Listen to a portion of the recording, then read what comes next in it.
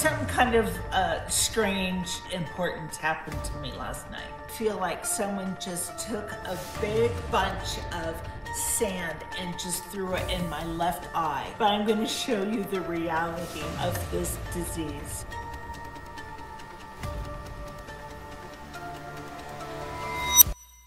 Something kind of strange, important happened to me last night. You guys aren't gonna believe this.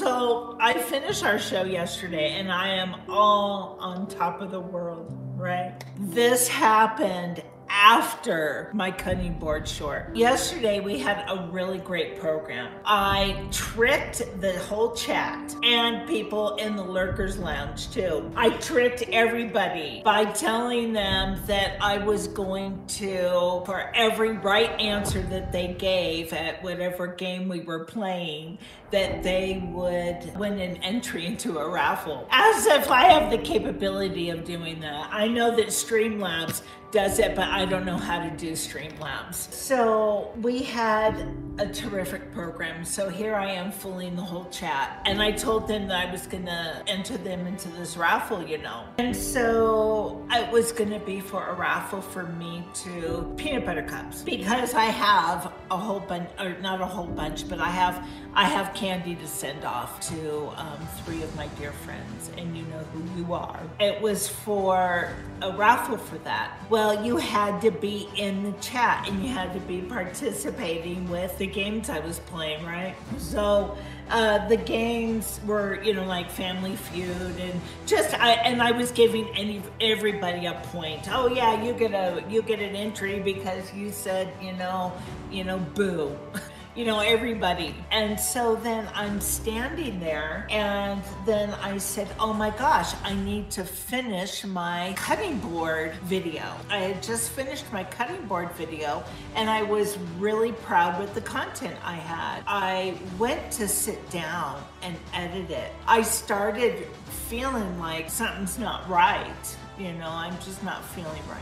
You know, and I just thought it, you know, it was just me, you know, being fatigued because I was all out of my spoons of energy. And so then I got up to the counter and I'm standing there. And then if it didn't feel like someone just took a big bunch of sand and just threw it in my left eye, lickety split that fast. And so I was like, oh my gosh. And so I started freaking out and I'm going into I literally have my head under the sink faucet and I'm, you know, with the water and I'm in the bath, you know, I ran to the bathroom. So I'm, you know, under there like this and it's feeling really weird because you know how like, you know, when you're showering and stuff and you get soap in your eye, not soap, but water in your eye, it doesn't feel, you know, rough. Rough is the word. And so I was feeling rough. Feeling roughed up a bit. I literally started lifting up my eyelid and then throwing water up there, you know, and, you know, and trying to get, you know, I was just ridiculous. I was a contortionist. That's right, I was a contortionist for a little while. Nothing was getting better. It's something that just, we all have our faults. And so then I'm literally, you know, shooting water up into my eye. And if anything was in there, it was washed out 3 or 4 times over. I'm like, and this was not just for like a couple of minutes type thing.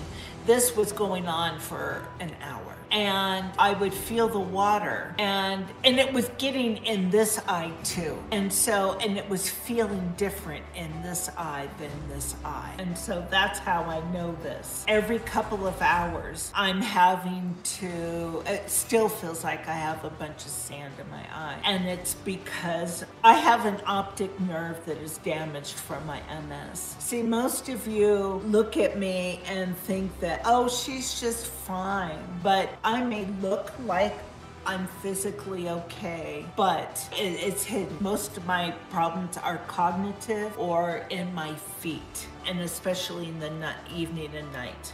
Don't worry about it. Because what's happening, this eye is not producing moisture, tears. So every couple of hours I'm having to put in the artificial tears. And I've had this before, but not to this extent. And what's happening is it's a MS attack. If this goes on for another 10 to 12 hours, then I need to get up to the hospital. The ER here is not what the ER is like typically everywhere else. I never have to wait. They just bring me right back, and there's always a room and there's never a wait. And then when they hospitalize you, oh my gosh, there are no shared rooms. The food is prepared by chefs, like with the hats and everything, you know, the big tall hats, you know, like, you know.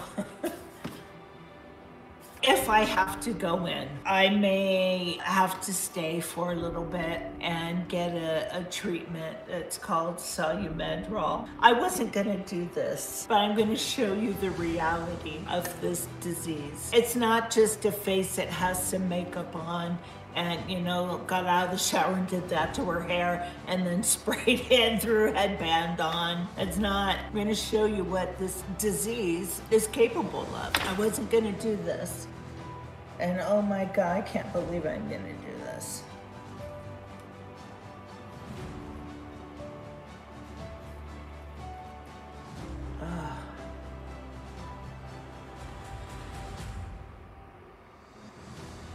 I have no, you know what?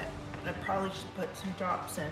I wasn't gonna do that, and I'm very embarrassed that I did. You won't get pity from me, but you will get a lot of love and compassion. That's what I'm not looking for pity. You know what, and I don't want pity. I don't want it. That's not what I want. I want my friends. And I love my friends. You guys are my social life. It feels like, well, I don't have any natural moisture in there. And it feels like somebody took a handful of sand and just shoved it in my eye. The eyelids feel like little needles are stabbing it at times. Not all the time, just at times. I'm not feeling that great.